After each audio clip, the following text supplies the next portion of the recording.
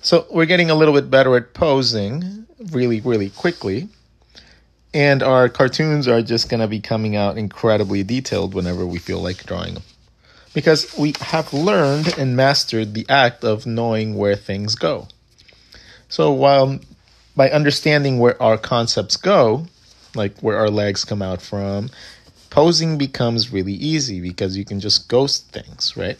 You can just be like, you can just draw all the positions in one place because they all come from that same area. So you guys can just learn how to pose like that.